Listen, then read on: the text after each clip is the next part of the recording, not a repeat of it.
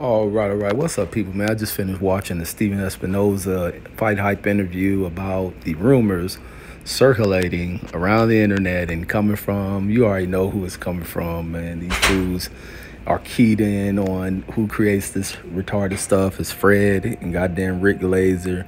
And I think I heard them say Dana White.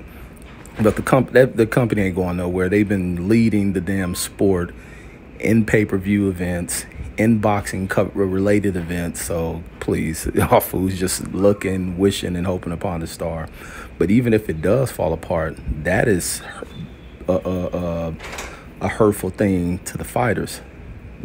Not the executives. That's hurtful to the fighters.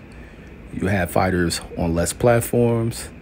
A lot of the guys who aren't stars, and as many of the other, if it say Showtime is a fall apart, and you have many people with names shifting over towards other platforms, those guys who have carried the ESPN platform with Top Rank and the Zones platform with Golden Boy and Golden Boy and Matchroom, they'll begin to get put to the back burner unless the platforms increase the number of programs they have, which I doubt. I see ESPN doing it as football-related, college, pro, and basketball events begin to kind of open up.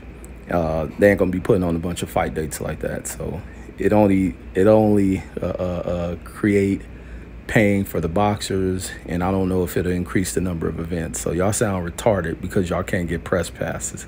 That's all I got. Peace.